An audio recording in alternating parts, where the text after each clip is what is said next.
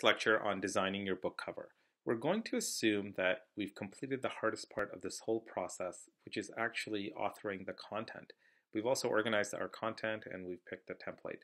For the purpose of this course, we're going to use the editorial template. So we're ready to start putting our book together. Now we're going to start with the first element in the book pane, which is the book title. And before I get too far into it, I'm going to reorganize my workspace a little bit. I'll move the main window to the left, and I'll open up a Finder window with my content. I'll just sort of resize that and place it on the right-hand side. I like arranging my workspace this way so that I can easily access content whenever I need it. The book title, or this area that you're looking at right now, this is the image that your readers are going to see when they're searching for your book in the iBooks store. It's also the image they're going to see when they look at their bookshelf in iBooks. So you want to make sure that you have an attractive cover, and we have some placeholder text that we can start by replacing. So the book title, I've got New York City, and I'm going to just include the author name. Now, this particular element, it's designated for edition. So if I was writing a travel guide and this was the 2015 edition, I could change that. I can just go ahead and delete it. Now, if you are working with another template and you want to know which element corresponds to what, you can bring up your styles drawer.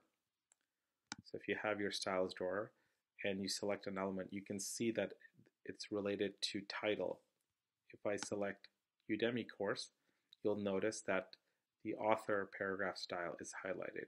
So that's how you can tell which fields are being used for what information. Now what I want to do is, just get rid of the style drawer here.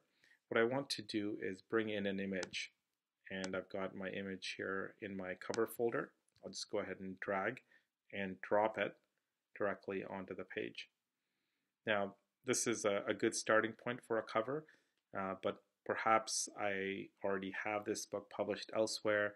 I've already designed a cover in Photoshop and Illustrator.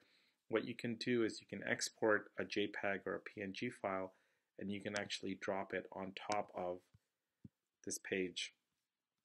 And we can get rid of this extra text element. And what I'm going to do is simply drag and resize the cover so that it fits the whole page. We obviously are keeping our metadata related to the actual title, the author information, but now this is going to be what the reader sees when they see this book come up in their iBooks store, or if they've purchased it and it's sitting on their bookshelf. Okay, and that's all there is to creating an attractive book cover with iBooks Author.